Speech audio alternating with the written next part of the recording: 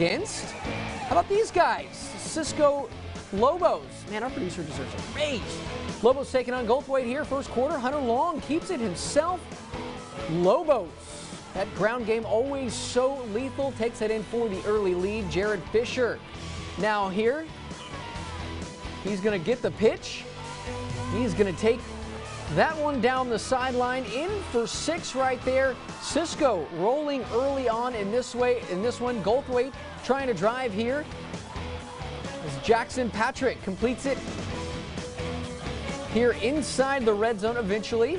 Taking a little time, looking, rolling, firing, gets it in the red zone. But again, this one all Cisco tonight. The Lobos win 48-7, a big district ball game next week against San Saba.